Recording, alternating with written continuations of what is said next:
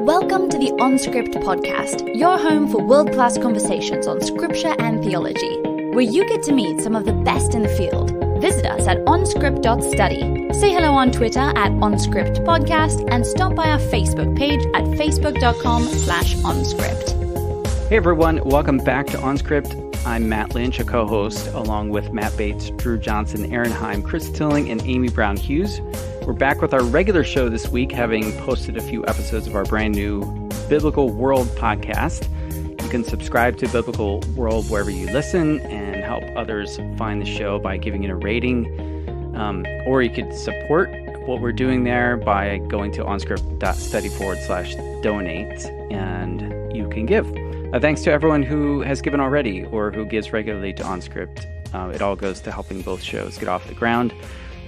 Thanks to Ed Hackey for producing this show, to Alan Files for help with the website, Rebecca Terhune for all that she does with marketing and media. We've got Walter Brueggemann today, so hold on to your theological hats and enjoy the show.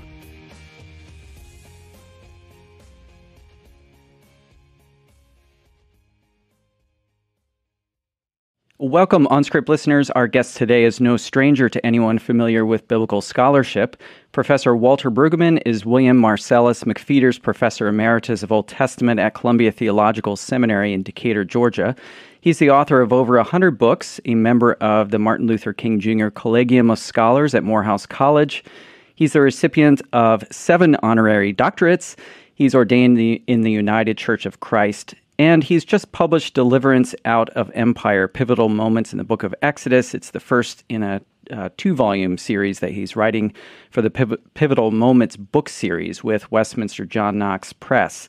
And it's a great resource for individual and group study. As opposed to a lot of the books that we talk about on this podcast, this one is actually affordable. So there's no excuse to not go out and pick it up. Professor Brueggemann, welcome to OnScript. Thank you, Matt. I'm glad to be able to talk with you. Yeah, you're someone that I've wanted to have on the podcast for a long time, so I'm glad we were able to make this work. You write in the preface of your book that you say, "I am near the end of my work." As you reflect back, what are some of the defining experiences that help shape the direction of your scholarship? Well, I think obviously my graduate professor, James Muilenburg, shaped my perspective and methods a great deal, led me to focus on the rhetoric of the text, which was his specialty. After that, I taught in seminary, and so my work was largely trying to engage church leaders and pastors, and I was deeply impacted by various waves of liberation hermeneutic of Central American scholars and African American scholars and feminist scholars. So that's been a continuing trajectory of my learning process. And did you also study with Hans Walter Wolff as well? Well, I spent a year's sabbatical in Heidelberg. My German was and is very poor, so it wouldn't be right to say I studied with him, but we became friends. And as you may know, we published a little book together. So I was greatly influenced by him, but I didn't really study directly with him. Yeah. And then, so that's on the biblical studies side. You talk about liberation hermeneutics in both biblical studies, I guess, and theology as well. Have been influential on you. What are some of the other kind of theological influences? I think, Karl Barth has been huge in my life, and I am much influenced by Paul Ricoeur. He's a philosopher, not a theologian, but I've learned so much from him. He was very shaping for me. I had a colleague, Douglas Meeks, who mediated to me the work of Jürgen Moltmann, and then the study of Abraham Heschel. I think those would be the principal markers for my continuing development. Now, I've read a fair amount of your work, and you haven't let off the pedal when it comes to critiquing the big three that seem to make some appearance in most of what you've written, and that is consumerism, militarism, and nationalism. How did your thinking coalesce around those three threats to the faith? And what are some of the ways that the Old Testament offers a critique of those three?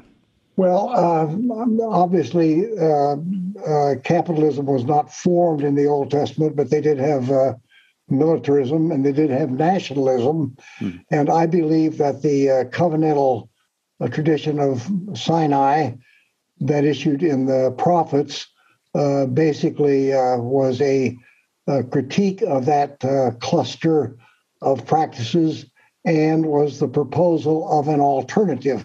So I believe that the covenantal prophetic tradition of the Old Testament continues to offer a critique and an alternative in our own time. And of course, I think that the Jesus tradition is a continuation of that critical alternative trajectory. So that's, I'm not a New Testament scholar, but that's how I understand the Jesus movement in the New Testament as well. Yeah, I mean, one of the features of your work that I find refreshing and interesting is the way that you don't shy away from connecting the dots into the New Testament, though. You know, you say you're not a New Testament scholar, but you are regularly connecting the dots, and that certainly showed up in your Deliverance Out of Empire book. Is that something you had to be deliberate in doing? Because it's not always a part of the field of Old Testament Hebrew Bible scholarship. Well, I myself am a practicing churchman, so it's on my mind. And I think that my primary constituency for my scholarship are church people, church leaders, and pastors. So I think that pastors are always asking of the Old Testament, how does that turn out from a Christian perspective? So it's a kind of a natural move for me. I would not say that I have very consistent methods about making those connections, but I continue to work at it, and it's always in my purview as I do my writing. Let's talk about some of those pivotal moments in the book of Exodus that you talk about in your book, Deliverance Out of Empire. How does the slaves' outcry in Exodus 2:23 turn the tide of the story? Why was that the first defining moment that you focused on? Well, I think that critically, that cry breaks the absolutism of Pharaoh's regime. I think until the cry is issued, Pharaoh went unchallenged, and apparently the slaves did not think until that moment that they had any alternative to slavery. The other thing that the text says that it was the cry of the slaves that evoked the emancipatory God of the Exodus into action. So I was taught in seminary that God always takes the initiative about everything. But it seems to me in the Exodus tradition, the initiative is taken by the slaves who, by their cries that are not really addressed to anyone, but they rise up to Yahweh, the God of Israel anyway, because I think this God is a God who draws cries to God's own self.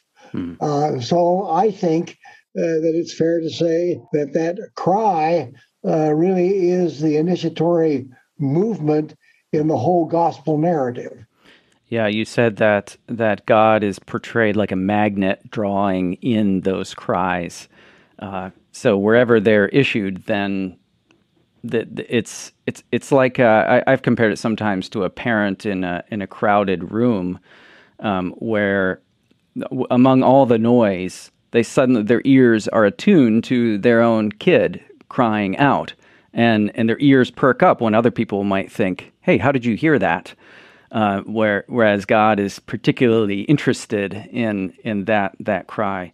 In fact, there's a text in Isaiah 65 where God says, "Before you call, I will answer." That's a parental response. That's right. I knew what you were going to ask. And you go on to talk about the account in Exodus 3:14 of Moses asking for God's name. What do you make of the enigmatic response, "I am who I am"? Well, I'm along with everybody else. I don't know what to make of it. But I think it is God's way of maintaining freedom for God's self, on the assumption that if you know the name, you have some controlling power over the person. And I think that the enigma is quite intentional, that God, while God commits to Moses and to Israel, God maintains God's freedom and will not be domesticated or captured by Israel. I think it is a temptation of all moves toward orthodoxy of any kind to believe that we can capture God in some kind of formulation or something. And so the freedom of God, along with the freedom of Israel, becomes a major accent point, I believe.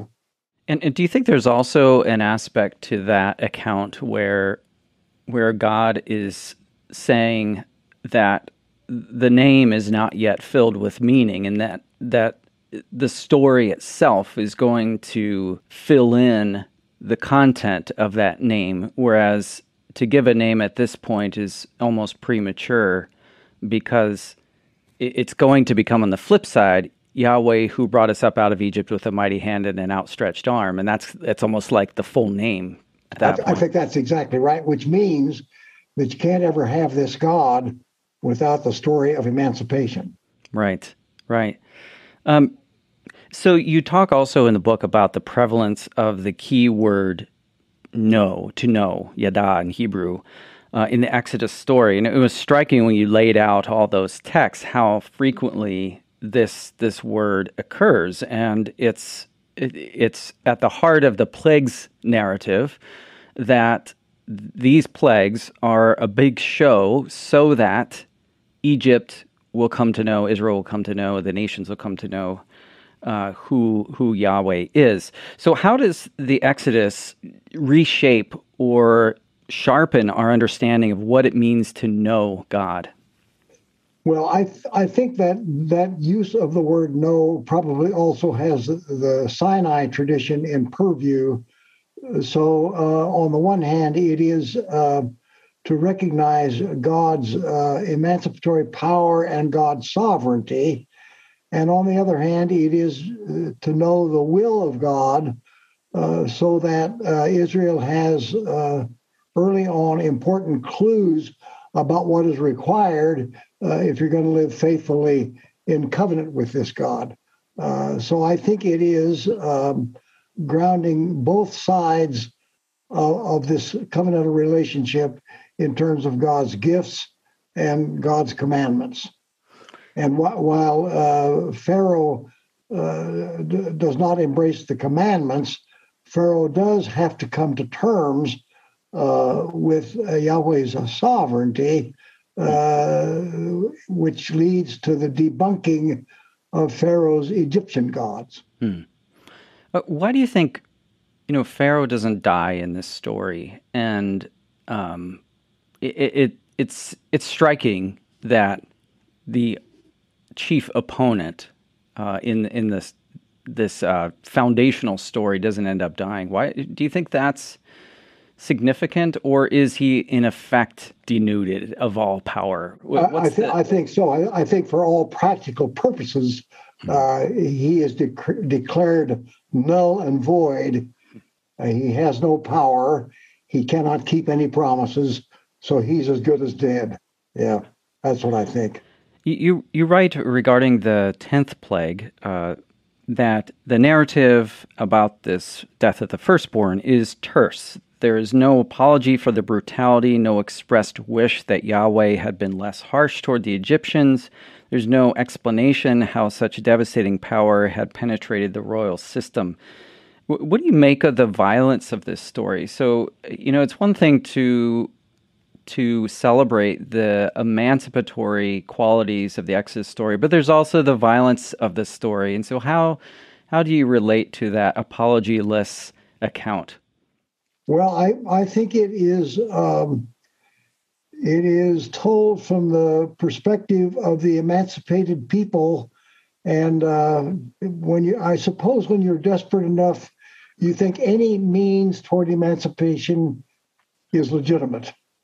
And as you know, there is a rabbinic footnote to that, that the next day God was seen weeping, and they asked God why he was weeping, and he said, "My Egyptian children have drowned."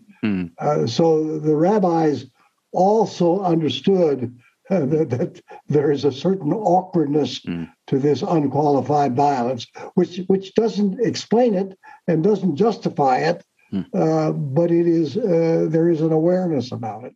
Yeah, and that's an interesting parallel with the flood story, where grief defines God's disposition toward the flood and the destruction of all that he made. So it's a logical connection.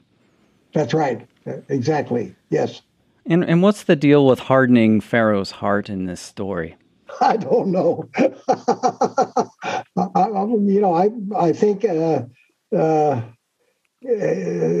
for dramatic purposes, what the plague narrative does is to keep intensifying the conflict until something has to break. And I think hardness of heart is simply Pharaoh's sense of his own absoluteness and his inability to recognize what in fact is happening all around him as his power erodes. There is, as you well know, in Mark 6, an amazing use of that phrase, hardness of heart, in which it says that the disciples could not understand about the ample bread that Jesus produced because of their hard hearts. And I take that to mean that they thought like Pharaoh. They thought in terms of scarcity, and so they had no categories through which to understand God or Jesus' incredible capacity for abundance. Right. That's an interesting parallel. Yeah, the troubles of the hardening of the heart don't go away when you move to the New Testament, because it shows up in all four Gospels. So this is not just an Old Testament problem. That's right. Or challenge. Now, Exodus is not just about liberation. It's also about formation. In fact, it gives more airtime to law and liturgy than to liberation. And to our minds, those things belong in separate books, right? You should have a book about deliverance and liberation and freedom. And if you want a separate book, that should be relegated somewhere else. But Exodus keeps those things together. And how do you suggest that we're meant to hold those aspects of the book together? As you know, the second volume of this little thing is coming out, and it's about the other half. So in some ways, by dividing it in two volumes, we've acknowledged the problem. Yeah. But you quoted the first verse of the Ten Commandments, in which the God who gives the commandments that dominate the second part of it is the God of the Exodus. Right. And I think that is the linchpin that Israel's tradition refuses to separate the emancipatory capacity of God from the commanding authority of God. And there is a place in Exodus 29, I don't remember the verse, in which it explicitly says that the God for whom the tabernacle is being built and designed and built is indeed the God of the Exodus. So you can see the tradition working to try to connect those, but it's a bit of it's not obvious, and it takes some awareness and some assumptions to hook those together. Right. And as you point out in this book, and I guess as a preview for this second volume, the Exodus story is also embedded in the law tradition in terms of grounding the kinds of practices Israel was supposed to engage in. You particularly get that, as you know, in the book of Deuteronomy. You shall do this because the Lord your God brought you out of the land of Egypt. And that is particularly so in Deuteronomy 15 with the cancellation of debts. It's a big accent on the Exodus tradition about that. Right. And as you let slaves go, you're to let them go furnished with all kinds of goods. So it's sort of reenacting the Exodus where they came out of Egypt with their neighbors' possessions. That's right. Yes. Yeah.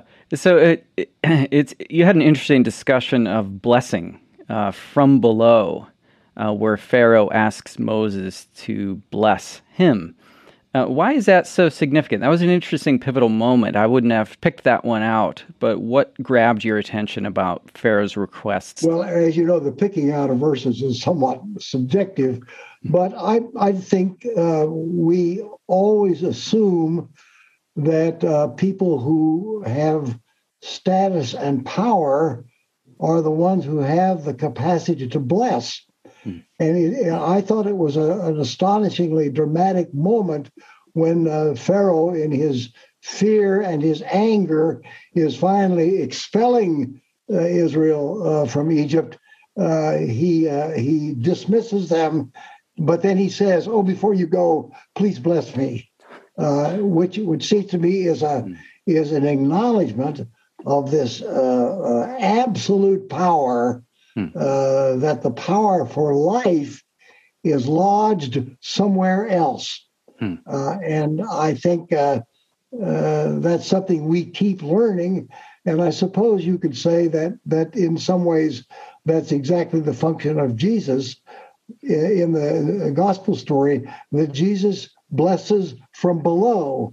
And the political and the religious authorities in his time couldn't compute that and really couldn't acknowledge that this nobody was a carrier of powerful blessing.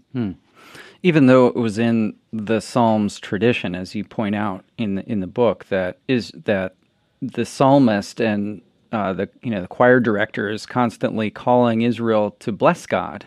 So what does it even mean to bless God? Because it's a pretty fuzzy word. Yeah. Well, I think it means to endow with the power of life. And it's astonishing. I mean, I suppose you could say it's a kind of an empty liturgical formula by the time you get to the book of Psalms.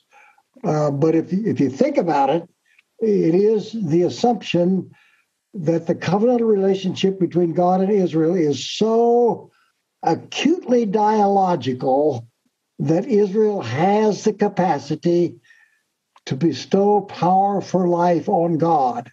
And I suppose in some inarticulate way, our gusty singing of doxologies, in some way we assume that this magnifies God.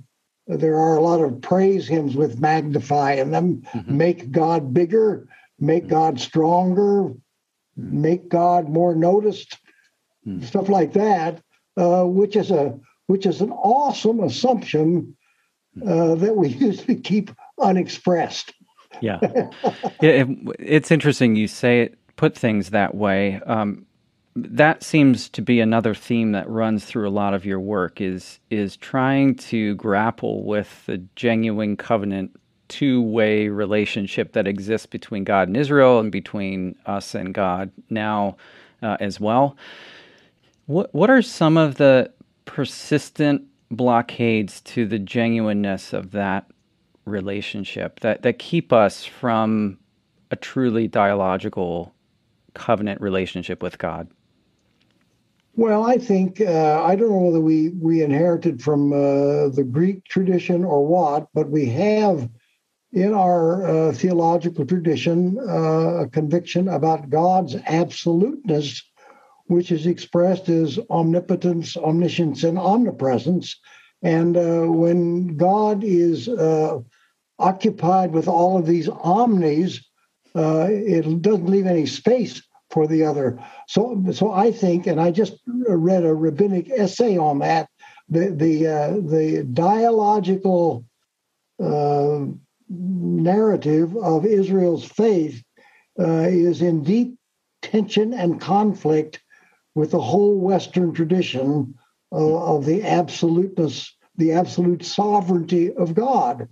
And I think you're in a Calvinist context, and I'm in a Calvinist context, and I think that Calvin struggled with this because in his more pastoral writings, he was more aware of this than when he lined out the syllogisms. So it's just something we have to continue to struggle with. Serene Jones, the president of Union Seminary, has a wonderful sentence in which she says that we understand God in God's incommensurability and God's mutuality. It's a wonderful pair of words that you can't really put in the same sentence. Right. Yeah. To understand God's incommensurability. Yeah.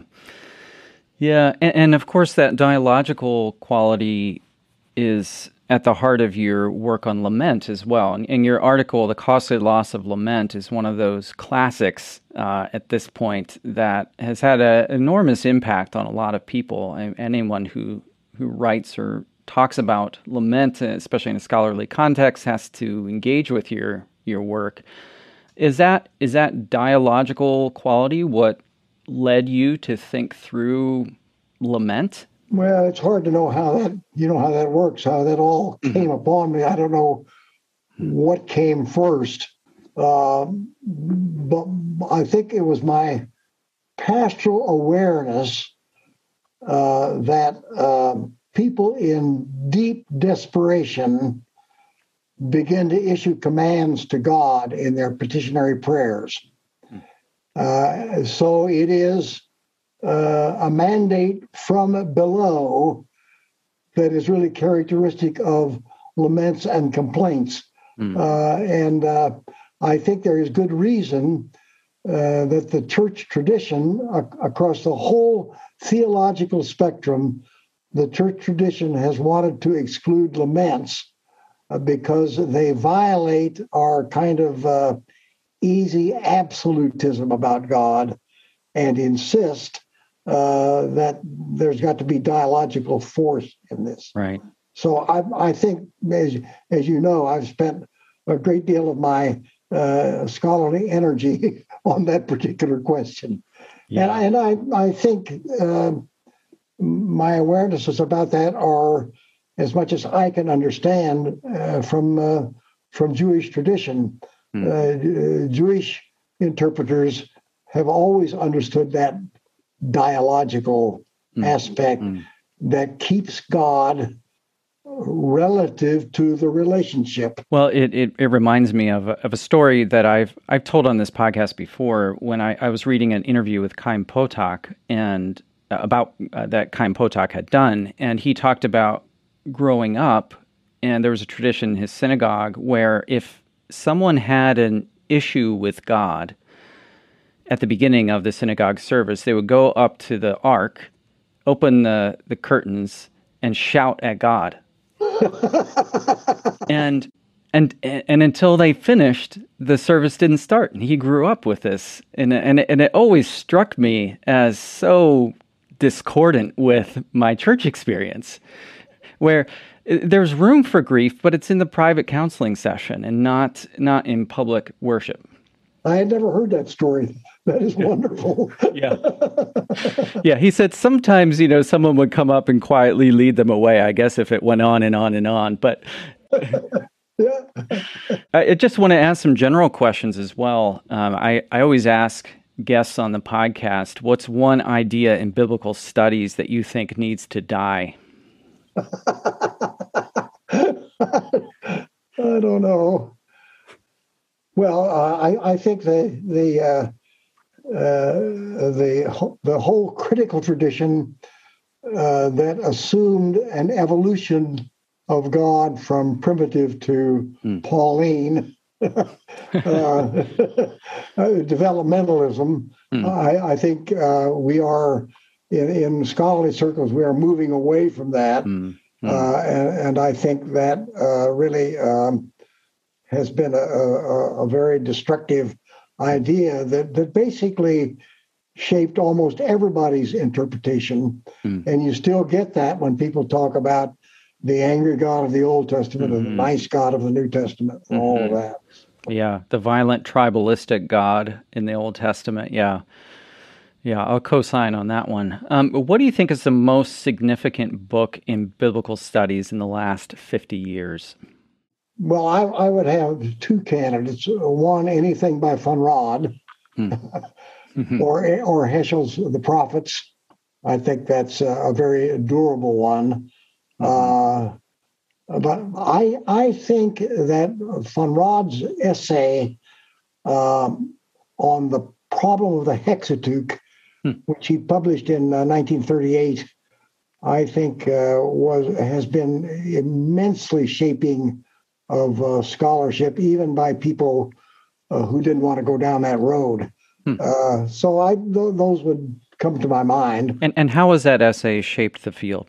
Well, it was an attempt to talk about the traditions from Abraham from the book of Genesis through the book of Joshua, and showed how these several traditions were related to each other, but how they were also independent of each other and may have had some independent developments. And when von Rad traced the arc of the narrative from Abraham to the end of the book of Joshua, it turned out to be a promise fulfillment structure. Von Rad was a Lutheran, so that worked out very well for von Rad. And I just think it may be that von Rad now is passé among younger scholars, but I think it's been a very durable contribution. I wanted to also say, I've suggested this already, that your work has been really impactful on me, especially three books in particular: The Prophetic Imagination, your Theology of the Old Testament, and your Psalms and a Life of Faith, as well as your article, The Costly Loss of Lament. I'd love to hear you reflect, as you look back on your writing career, which book or article, or maybe one or two of each, sits closest to your heart, and why? Well, of my books, the most durable one has turned out to be Prophetic Imagination, and there's no doubt that I laid down the themes there that have informed much of my subsequent work, particularly the accent on imagination that I was only beginning to understand when I wrote the book and have stayed at it.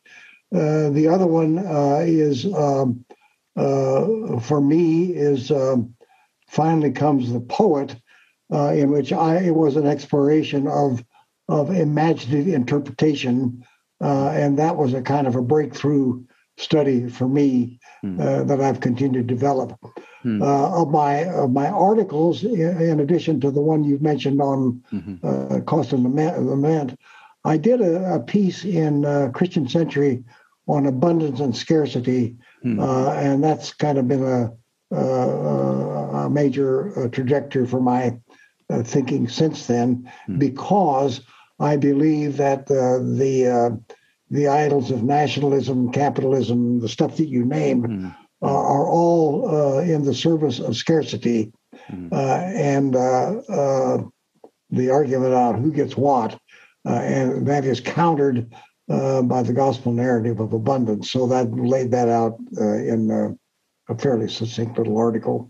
Yeah. And So the two books you mentioned both have the word imagination in them. And so what is it about the imagination that the Old Testament in particular speaks to that you think the church needs to hear?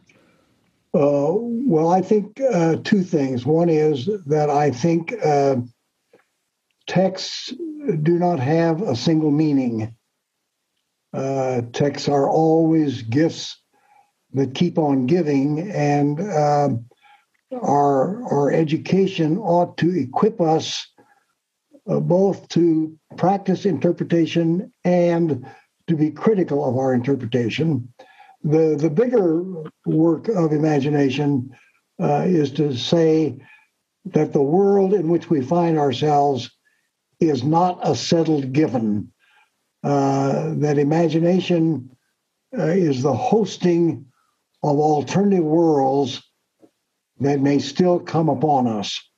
And I think imagination then becomes a tool against despair that imagines we are hopelessly lost in this present circumstance, because imagination, evangelical imagination, is the conviction that there are other worlds pushing in upon us if we have the courage to receive them.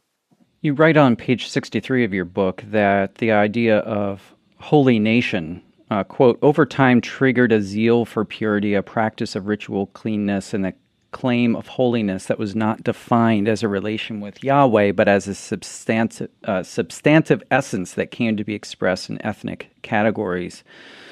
And I was wondering about this. You seem to pit the social equality of the Exodus, because it's a mixed multitude coming out together in the same terms, against the hierarchies expressed in purity laws. Could purity laws be seen in liberative terms as well? Are these two inherently in conflict with one another, or do you see just a profound tension between the purity system in Israel and the story of the Exodus? Well, I think it's conceivable that purity could serve the well-being of the community, but most often, it seems to me, it turns out to be destructive. And I think what we're seeing about racism in the United States is one late expression of purity laws, that people who do not fit this exact category are inferior and ought to be excluded and all of that. So I'm open to the idea that purity can have a positive function, but I think I wouldn't want to go there very often or very quickly. Yeah, it comes to mind because I did an interview with Matt Thiessen on his book, Jesus and the Forces of Death, and he talks about, the common designator for Jesus as the Holy One of God, who comes and vanquishes the sources of impurity that either keep people from participation in the worship system or debilitate them in some way. And it seems that throughout the gospel, Jesus addresses uncleanness, and not the purity system as such, but the sources of death that would lead to their exclusion. Yeah, I suppose in a place like Mark 7, I think, is where he has a long thing about that he is really advocating for an alternative notion of purity and all that. And I guess that's something you could work on, yeah. Yeah, so one of the things that struck me about your book on Exodus 1 to 15 is that you started with the cry of the oppressed at the beginning, and you ended with the exuberant, joyful praise in the Song of the Sea and Miriam's song in Exodus 15. And I'd never thought about that arc of the story, and it just struck me, is the Exodus story basically one big lament psalm? Oh, I think it's very likely to be the case because, as you're suggesting, the lament psalms characteristically end in well-being. Exactly so. Yep. if the movement of the lament psalm is from grief to dancing, the way you get there in the middle is the transformative action of God. That's exactly what you have in the Exodus narrative. So I think that makes perfectly good sense. Yeah, and do you think that story nourished the lament psalms then? Because of the, do you think the way it was recorded then, I don't know which came first, they seem like mutually resonating parts of Scripture. I'm inclined to think that the Exodus narrative is informed by the practice of lament, but then it certainly fed back the other way to do that. There was a scholar who published, as far as I know, only one book. His name is James Plastaris, and he made the argument about the arc of the Exodus narrative, about that. I'm not sure he related. I think he related to the lament psalms, but it was a very shrewd study. It's a quite old book now, and I learned from it. Yeah, that's interesting.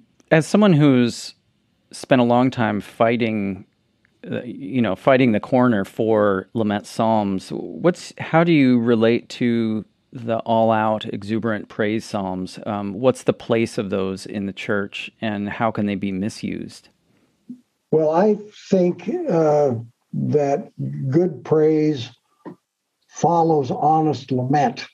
And if there are praise hymns that are not preceded by a serious engagement about loss and hurt and all of that, I think they're phony. And I think they are an invitation to denial. And I think more evangelical churches use praise hymns, but more progressive churches do the same thing with their singing.